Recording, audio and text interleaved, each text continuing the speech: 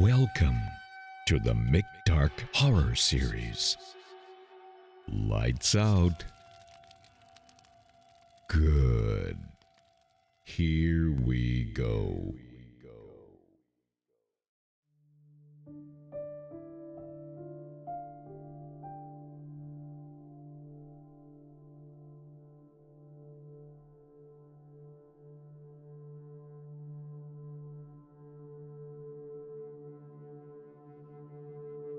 The old homestead has been left to the forces of nature for over 50 years.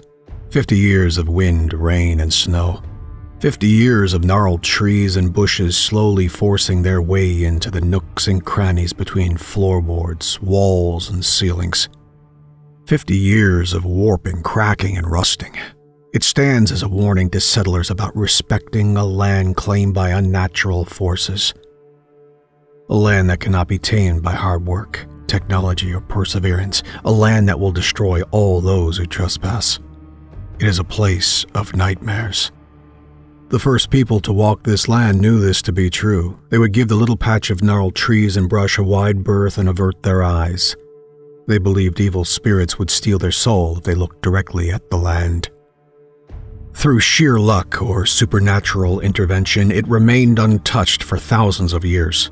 That ended when a young farming family decided to homestead on the forbidden land.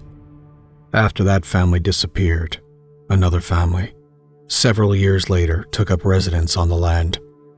At first, all was peaceful and idyllic, but it quickly ended when the family began hearing strange and unnatural noises, whispers in a deep, jarring voice, spoken in a language they didn't understand. The farmer told his family it was the wind and that they were acting like superstitious fools. Then they started seeing things. Just as the sun was setting, they would see the lights in the bushes across from their home. The farmer told his family it was fireflies and nothing more. Then the nightmares began. It started with their son waking up screaming about little people with dog-like faces, trying to drag him into the fields.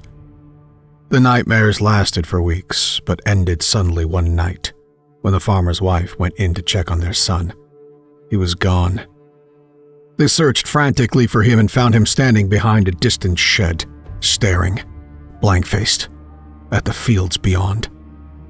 When they woke him from his trance, he screamed and pointed into the fields. He never spoke again. For a week, the farmer and his wife tried everything to stop their boy from leaving the home at night. They locked the doors and windows and strung bells across all the entrances. They moved their son into the bedroom and took turns keeping watch over him.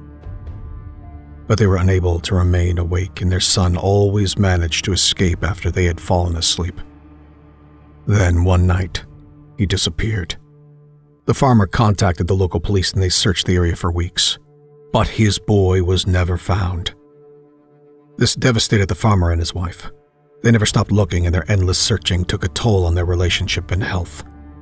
They would catch glimpses of their son, but when they approached, their heart would sink when they realized it was a trick of the light.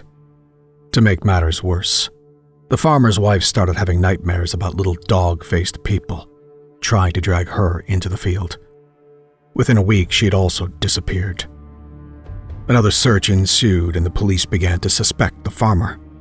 A week after they called off the search for the farmer's wife, the police returned to the homestead to ask the farmer more questions. They found the house in a disastrous state. Paper with cryptic writing was scattered everywhere. All the furniture was gone, and the ceiling in the farmer's bedroom was scorched black. The farmer was nowhere to be found. The family was never seen again, and they were the last people to have lived on the land.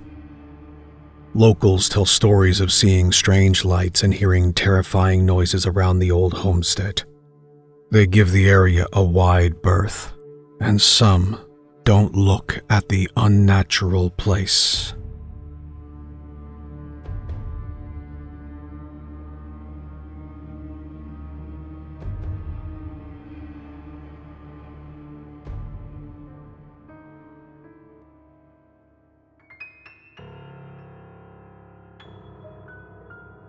Life pulled him hard. It broke all the blocks and locks that bind the dead to earth where they contemplate life as consciousness fades with decomposition. Some last longer than others. Few are given a second chance. Wakes rarely wake the dead. His wake was no more or less different or the same as any other wake observed over time immemorial. A body in a corner, debauchery everywhere else. Hands in passion tore at the peeling cornflower blue wallpaper, patterned with dark blue angels, entwined with pale yellow mortals, wings and limbs covered the naughty bits. Upon closer inspection, it was difficult to determine if the angels were lifting the humans up, dragging them down, or if they were locked in coital embraces. Maybe all, maybe none. Strips of wallpaper slumped into puddles of sick on the floor. He wouldn't have had it any other way. One mourner close to release was the first to notice the wraith. A scream brought other screams as they watched it walk from his body and out the door. It floated more than it walked. They followed in close pursuit. Screams pierced the night as a shadow of the dead walked. One scream cut through all others. It was an old scream announcing new life. He was drawn to it, like a mob to violence. They tried to stop him. How do you stop the dead? Some prayed, some begged, some watched. Nature conspired against them by shrouding his journey in a milk-white mist that swirled and waylaid his pursuers. It was a deadly conspiracy. Mourners stepped into traffic, fell from bridges, or stumbled into the river. Before each death, he tried the coil on for size. No surprise to him, not a one fit. A contract he must fulfill before taking the one he truly wanted. He wouldn't have it any other way. He entered the Gowls' home with a blast in song. An old song, known only to the most recently dead and no others. He walked past the stunned lodgers, locked eyes with the screaming newborn. It stopped. All was silent. The mist swirled about the room. The newborn cooed, and as suddenly as it came, the mist dissipated. He looked at the ring finger of the last remaining mourner and gave her a smile as drool bubbled at the corners of his mouth. He wouldn't have had it any other way.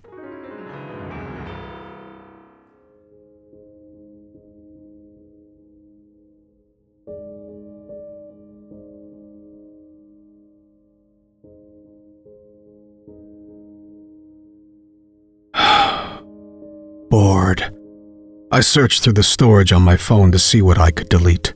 I removed all those sad attempts at artistic landscapes, my face turning red with embarrassment. There were a series of pictures I took when a suspicious person in a black hoodie changed out of what looked like a hospital pajama bottoms and into a pair of shorts I assumed he stole from the neighboring thrift store. He hid the bottoms under a recycling bin. My apartment is on the 5th floor and overlooks an alley that separates the apartment block I live in from the thrift store. I just happened to be looking out the window while working from home and saw this person behaving very strangely. He was twitchy and erratic. I moved onto the video files expecting to find nothing. I don't usually take videos with my phone. There were 3 videos, very strange.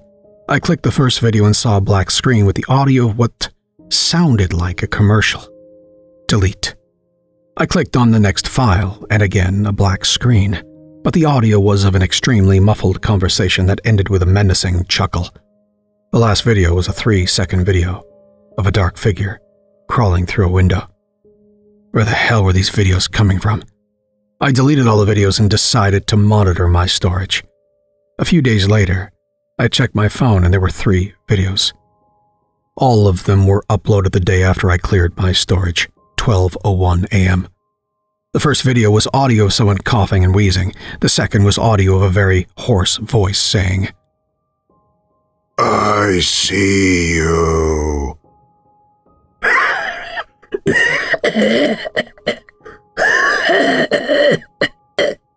Followed by the chilling laugh I heard before.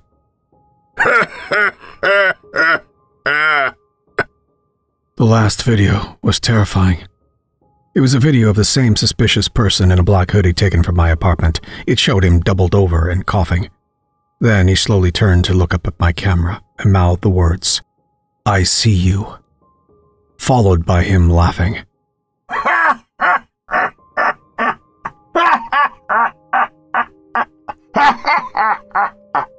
I never took this video. More disturbing, I realized that I had seen the hooded stranger before. Outside of the thrift shop, there is a notice board, and one of the sections is dedicated to clients who have passed away. Rick, the person in the video, had passed away a couple of months ago, long before I took pictures of him in the alley of the recent photos. As I deleted the videos, something moved behind me. It sounded like clothes dropping on the floor. Turning to look, a black figure quickly moved behind the kitchen island, causing me to scream. "Who's there?" I waited. Nothing moved. I slowly walked around the edge of the island, expecting someone to jump out at me. Nothing was there. I took a closer look behind the island and noticed a piece of bright blue cloth stuffed into a cubbyhole in the island. I pulled out a pair of bright blue hospital pajama bottoms.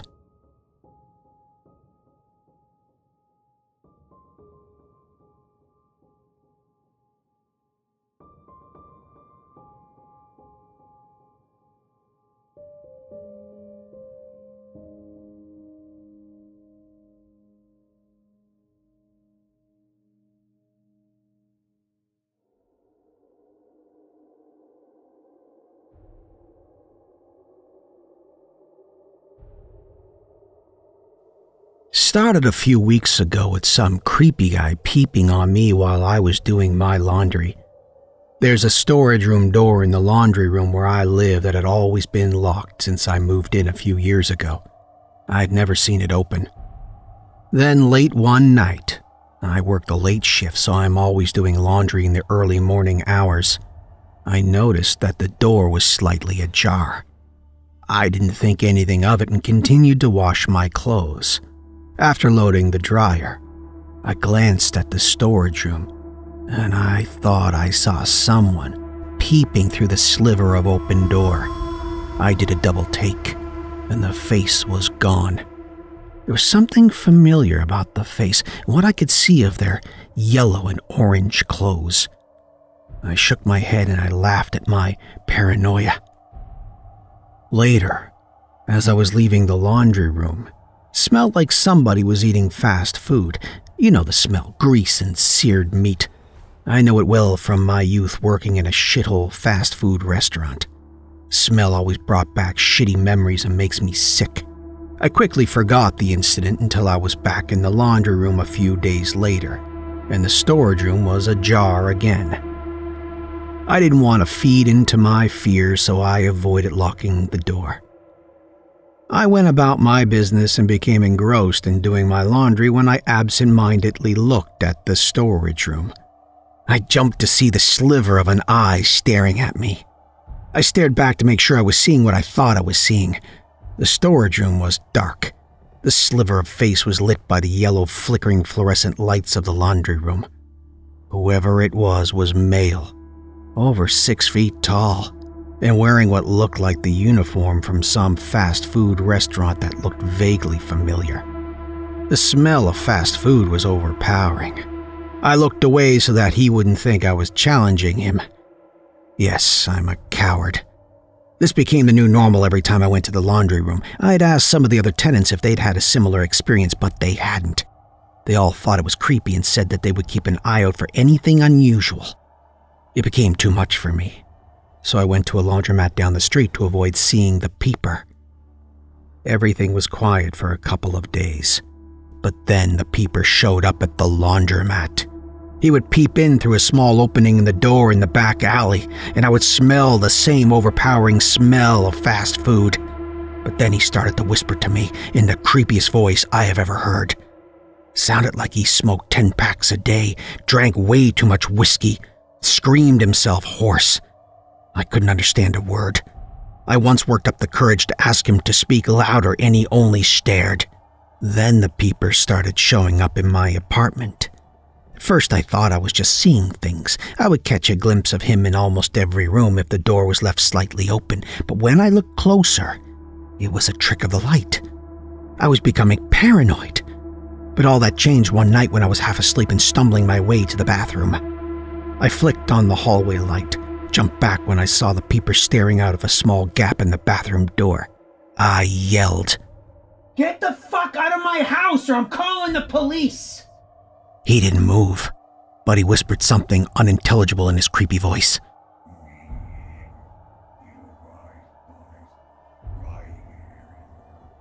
The smell of fast food was sickening.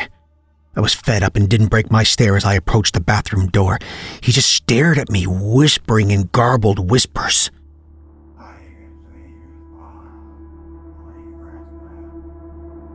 I decided that I was going to kick the door as hard as I could so that it would slam in his stupid face, and I did just that. However, and to my surprise, the door swung open with such a force that the doorknob knocked a doorknob-sized hole in the wall. The bathroom was empty. That's when I realized that the Peeper was a ghost. My stomach dropped. Why the fuck was a ghost haunting me? I don't even believe in ghosts. Few days later, I met Maria. I hadn't seen Maria since we worked together at the sleazy fast food joint. We hugged and exchanged the usual pleasantries. Then she asked if I remembered Pete. I fucking hated Pete. He was the biggest piece of shit human being I'd ever met in my life. He was a bully, racist, sexist, borderline klepto, certifiable psychopath or sociopath or some fucking dangerous path. We all worked together in our ridiculous yellow and orange uniforms at Burgermeister, where everyone was a mayor of Burger Town. I also hated that place, but I was young and needed a job. Pete was there to steal anything that wasn't nailed down. What am I talking about? He would steal shit that was wrapped in chains, welded and bolted to the ground. He would take great pleasure in forcing my face inches from the deep fryer, giving me swirlies and shit-stained toilets, and endlessly pinching my nipples and punching me in the groin. So much so that I had to go to emergency for a ruptured testicle. But I wasn't his only victim. We all took turns. Pete would use ethnic slurs instead of giving names if you didn't look white to him. And he would sexually harass and assault female employees. Management would laugh or turn a blind eye. We were the dregs of society to them. Fight back. Pete was well over 6 feet and built like a tank. Me, I'm 5 foot nothing and built like a broom. A new immigrant from Mexico tried to fight back and I never saw so much blood. It was horrible. Fuck, I hated Pete. I ratted Pete out. I don't know if you got the whole picture yet, but Pete liked to steal. Management at Burgermeister wasn't the most observant group of people, so they didn't notice when most items Pete took went missing. However, they did notice when the daily intake didn't balance and then there would be hell to pay. That's when I saw my chance. I hid in the storage room with my video camera. This was long before phones that could take video. Peeped through the door and waited for Pete to be Pete. Didn't take long. I recorded Pete taking a good-sized wad of cash from the till and stuffing it into his back pocket. After seeing the video, management quickly dealt with Pete.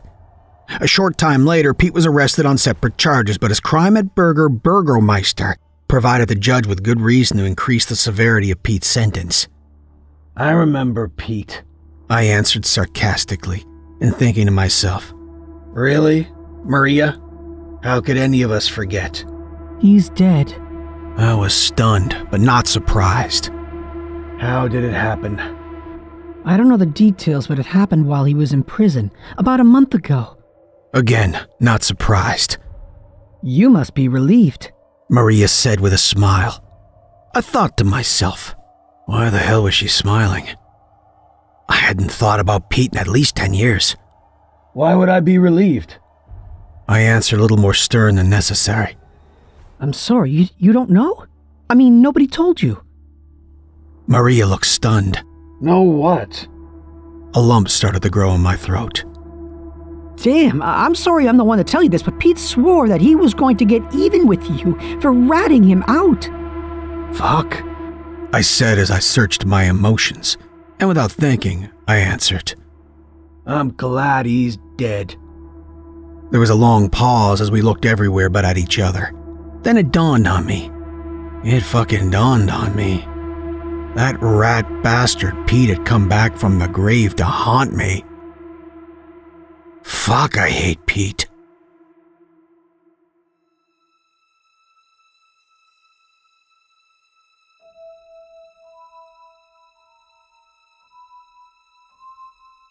The hard white light was followed by a noise that pulled the air from their lungs.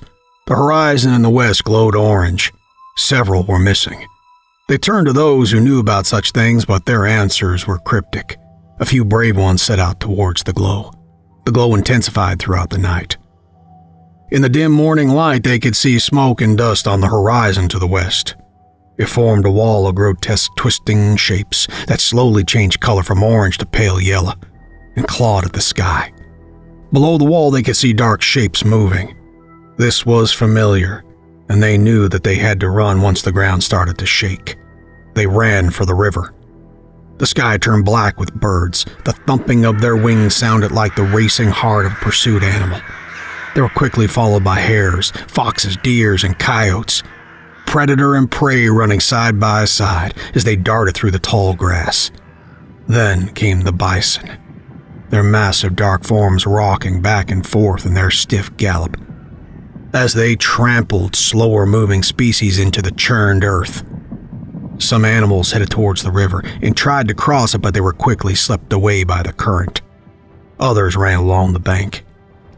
The humans knew the best crossing points, but some had not been able to outrun the bison. Their small band had suffered losses. They crossed the river and waited and watched.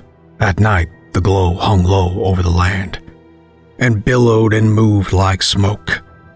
During the day, the glow would fade, but the earth continued to scorch as the invisible force moved over the land.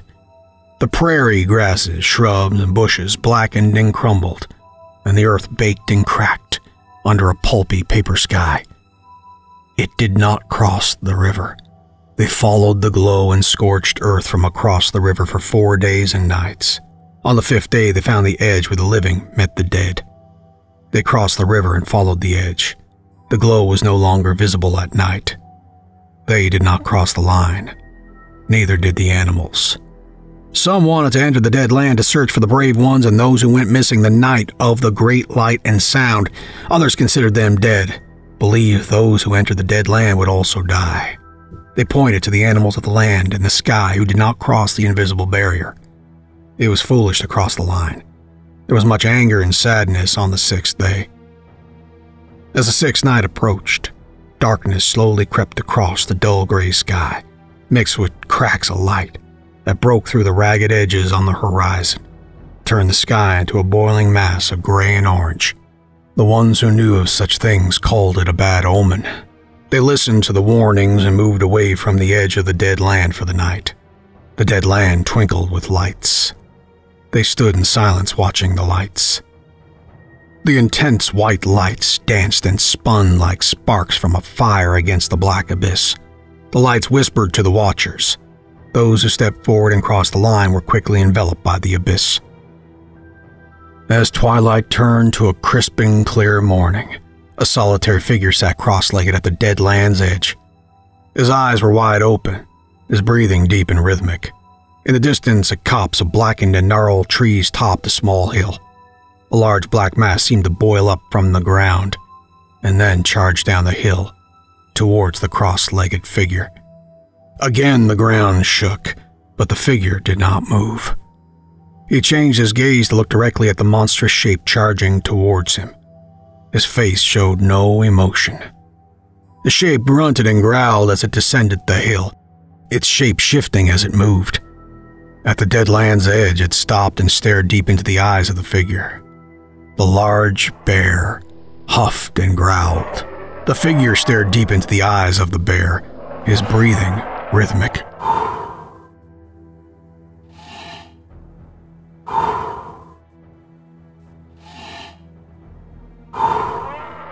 His body unmoving. The bear reared to its full height and roared, but the figure did not break his gaze. The bear sat on its haunches, and the two figures sat motionless, staring at each other. Day turned to night. The lights from the night before twinkled in the bear's eyes. The figure did not move. In the pre-dawn darkness, the bear moved forward to cross the line and quietly blew into fragments of black smoke that swirled up into the brightening sky. The figure did not move. When the sun had reached its zenith, the figure stood, closed his eyes, placed his hands together as if in prayer, and bowed towards the hill. He opened his eyes and lights twinkled in the black abyss of his eyes. Before turning to leave, he made a symbol in the air that momentarily lingered as pale green light.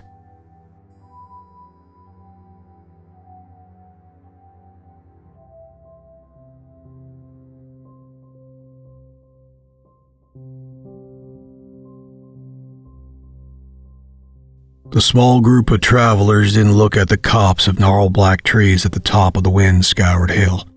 They trudged, bent forward, against the gustling autumn wind. The golden late-day sun lit the rose hips on fire, turned the waves of undulating wild grasses bronze. The sun was a brief respite from the snow flurries that melted on contact with the ground, still engorged with the summer's warmth. The travelers' hats were pulled low, their scarves wrapped high, so only their eyes showed.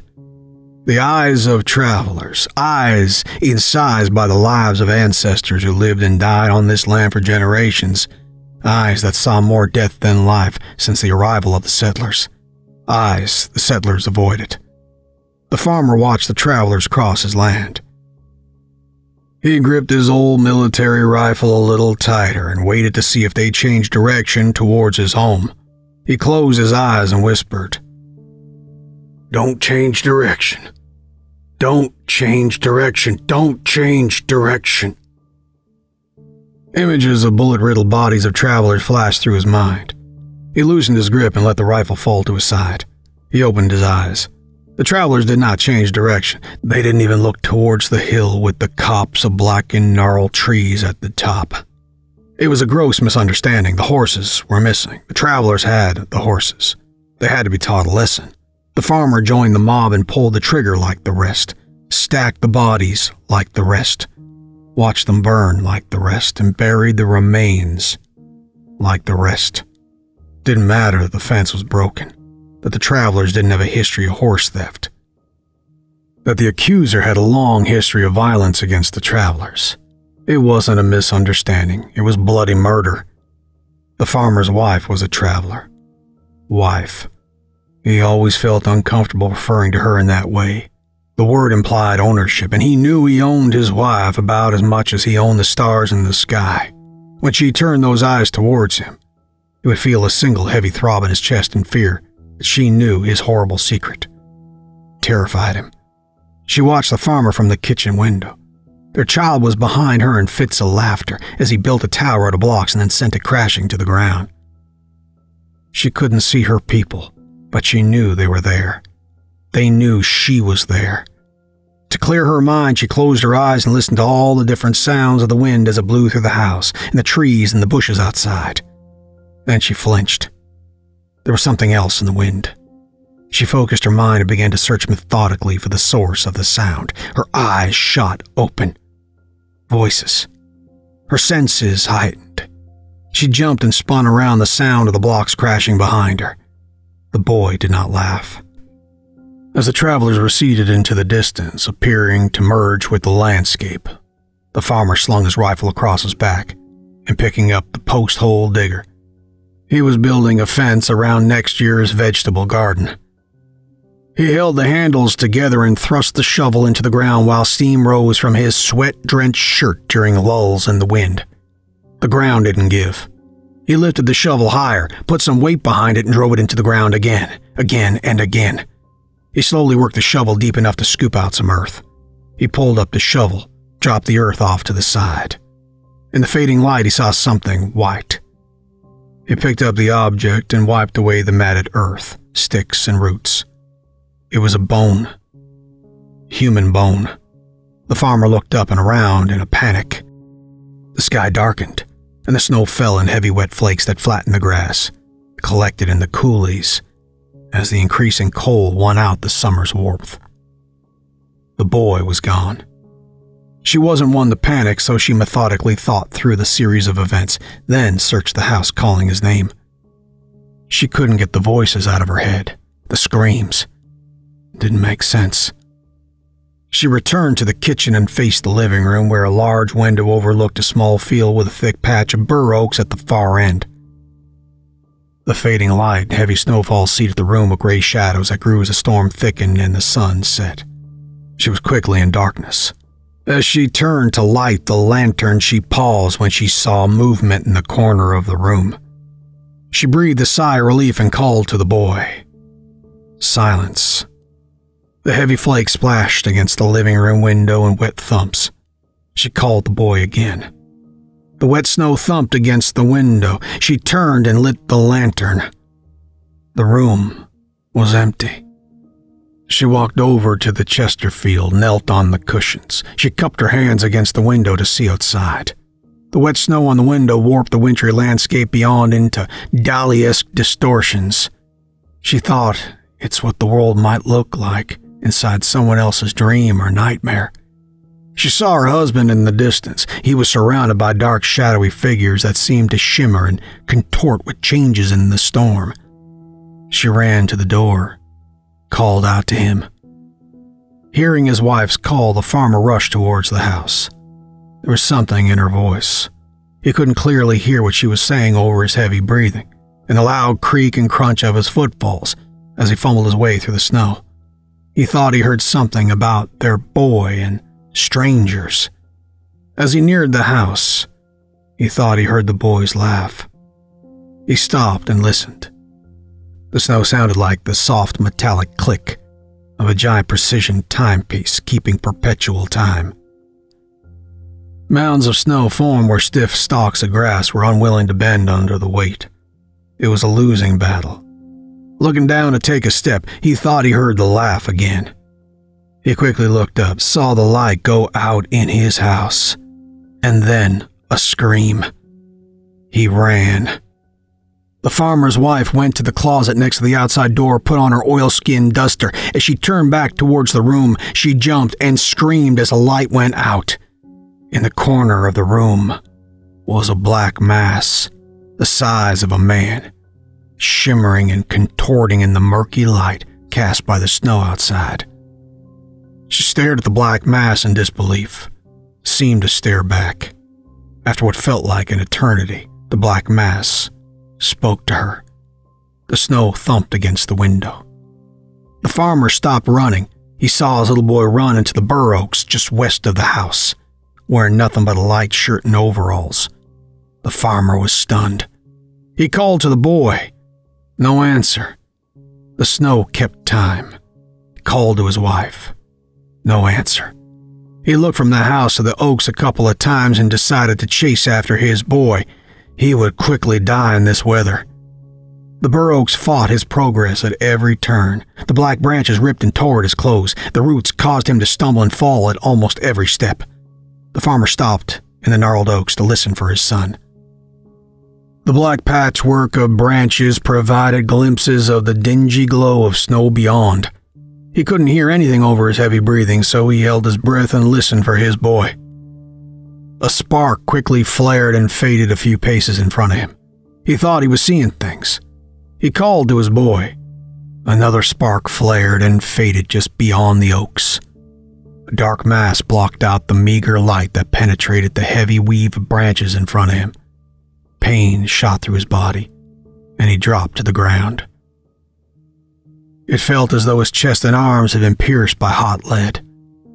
Fighting the pain, he struggled to his feet, and using the bur oaks as support, fought his way through the twisted mass of branches to the field beyond, where, exhausted, he dropped to his knees, and then fell face first into the snow. The farmer wasn't sure how long he had lain in the snow. He was shivering uncontrollably. He managed to push himself up to all fours and then feebly fell back into a sitting position. From behind, he heard his wife ask, "How could you? How could you?" He hung his head and began to cry. She walked from behind and stood in front of him, so she could see his face. She wore her oilskin duster and held the hand of their boy, who wore wool cap, mittens, large rubber boots, and a duster tailored to his size. He stared at his father with a confused look on his face. Is this where you did it? You and your mob? He fought his near-convulsive shivering to answer, but only broken sounds came out. Black masses started to form around his wife and son, their shapes solidified.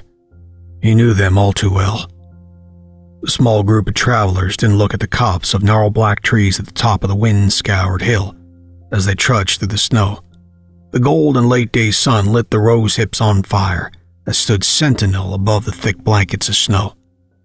The sun was a brief respite from the flurries that had fallen all day. The travelers stopped by a mound in the snow and then continued on their way.